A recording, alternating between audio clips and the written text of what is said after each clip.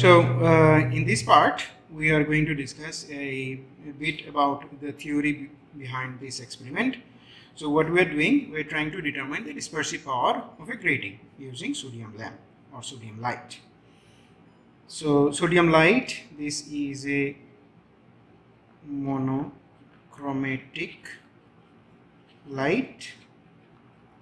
It has a wavelength, particular one single wavelength, and that wavelength is 5893 angstrom. So that's the wavelength of the sodium light that we are using. Then, as I showed in the last video, the experimental setup is such that there is a lamp here. So the lamp produces light. Then there is a collimator. So the light becomes parallel. Then you have a grating here. So the grating is transparent, not transparent, transparent, not transparent, and so forth. So these are the transparent parts and these are not transparent parts. What this grating does is it diffracts light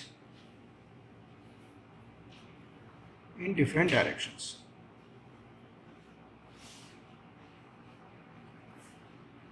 Right? So we have our telescope here, and then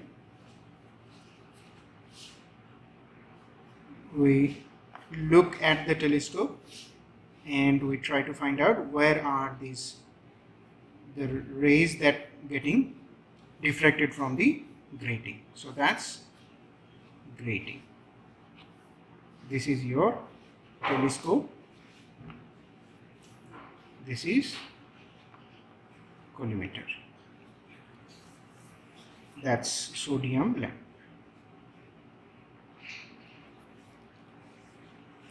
Right? So you can see that if this is your 0, then you have one light which is coming at an angle. Let's say this is theta 1. Another light which is coming at an angle theta 2. Similarly, it is going to be again theta 1 and theta 2. They are symmetric. Right? So given the light which is coming, let's say we give it a name, that's order number 0. So that's the central line that you see. Then this would be is equal to n is equal to, let's say this is 1, n is equal to 2, then this would be n is equal to minus 1, this is n is equal to minus 2, and so forth. Now how much these lights get diffracted depends on the wavelength, also depends on how many such lines are there, or how much is the separation between two consecutive lines in the diffraction. Right? So that equation or this relationship is called grating equation, and that equation is a plus b sine theta is equal to n lambda, where lambda is the wavelength, n is the order, these are this n, theta is these angles. For a given n, you will have one particular theta. What is a plus b? A plus b is this. Let's say you have a grating. So this is the glass plate, and so forth. So these are the scratch marks that I earlier mentioned. So this distance is, let's say, a, and this distance is b. Right? So a plus b is this much. So if you have one scratch mark, the next scratch mark will start at a distance a plus b. And this a plus b is called grating element.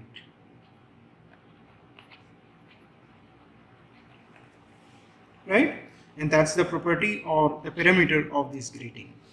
A grating is characterized by this number, a plus b. How much is this?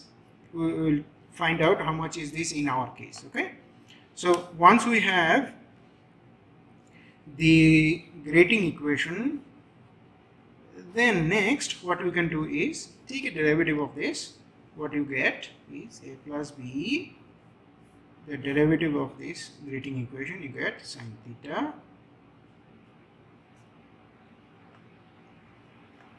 and lambda. So that's our grating equation. We need to take the derivative of this, a plus b cos theta d theta and d lambda. Then from here d theta by d lambda is equal to n divided by a plus b cos theta, and this quantity is called the dispersive power. This is called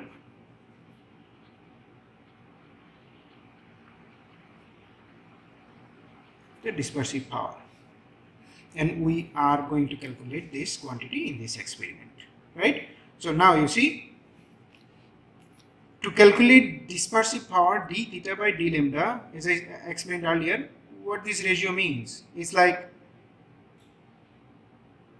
if you have a source for which let's say there are two wavelengths and the difference between these two wavelengths is d lambda, then for that